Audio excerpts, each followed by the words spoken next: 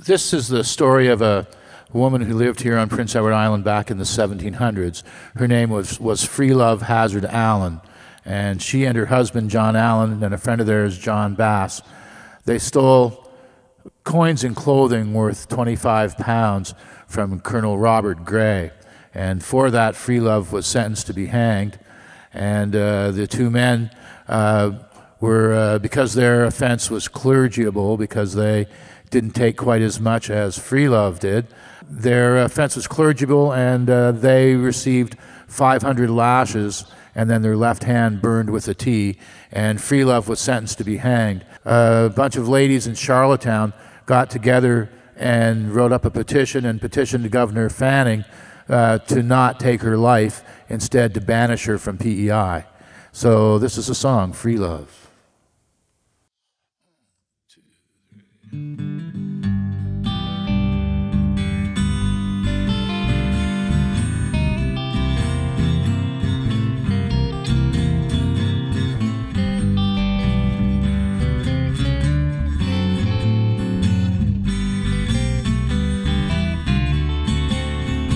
Free love, Hazard Allen was her name. Free love, sentenced to be hanged. Free love stole coins and clothing, value of 25 pounds from Colonel Robert Gray of Charlottetown.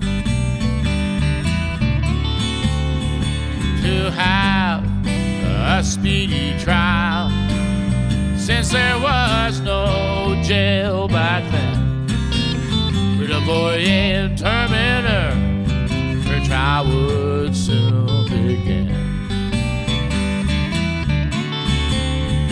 Free love, Hazard Allen was her name. Free love, sentenced to be hanged. Court proceedings soon found that she was not alone. Her husband, John Allen, and their good friend, John Bass. Their offense was clergyable, so they bond to keep the peace. For 500 lashes, left hand burned with a T. Free love, Hazard Allen was her name. Free love, sentenced to be hanged.